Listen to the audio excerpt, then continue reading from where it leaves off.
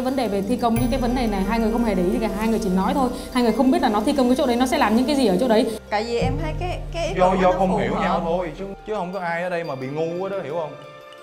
Nói vậy để cho biết, chứ đừng có nãy giờ mà cứ kêu là tại sao mà hai đứa này không có biết gì thi công. Rồi bỏ cái chữ hiểu không đi.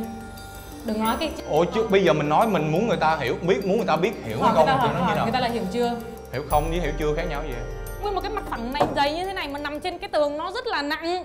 Cái thiết kế về cái mảng tường chính là bọn Uyên định là một cái đàn piano, và sau đó là khoét cái ô để mà đặt kệ rượu vào.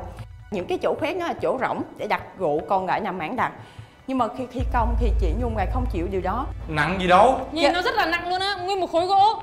Nhung đang nghĩ Huân đây sẽ làm là Huân sẽ làm cái miếng gỗ nó bắt lên trên này như thế này này.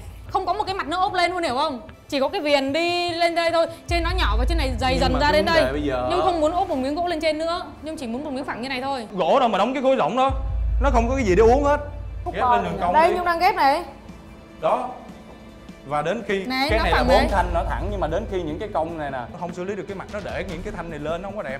Em thấy á, nếu như mà như anh Huân nói á, bây giờ ví dụ như mình bo những cái góc này, mình cho những cái kệ này nó coi ra, và những cái góc này mình bo theo cái đường này, thì vô cần cái này nó trở thành cái đường viền luôn, thì nó cũng đỡ đặt hơn. Đừng quan tâm cái học bên trong bo hay không bo, cái chuyện bo góc không phải là vấn đề là cái khối. Bây giờ cái khối bên ngoài như thế nào thì đương nhiên cái cục bên trong nó phải đi theo cái khối bên ngoài.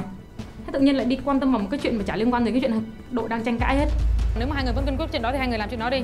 Là việc nhóm thì phải tôn trọng ý kiến chung, chứ không phải là mình muốn hay là mình không muốn điều đó. Đón xem tập 10 được phát sóng vào lúc 19 giờ 45 phút ngày 6 tháng 11 năm 2016 trên kênh HTV7.